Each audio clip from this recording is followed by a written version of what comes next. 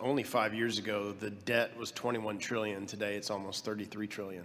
So in 5 years, we put 13 trillion on the debt. And the consequences of Congress's failure to govern responsibly will have a disastrous impact on the lives of several generations of Americans. It is true that deficit spending is nothing new. With only a few exceptions over the past several decades, the federal government spends more money than it receives every year. Since we do not actually have the money to pay for our spending, the government borrows money by issuing debt in the form of treasury bills, notes, and bonds.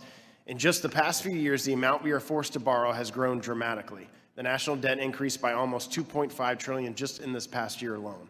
Despite Congress's best efforts to bury its collective head in the sand, the bill will ultimately come due. The interest payments on our existing debt are growing at an unsustainable rate.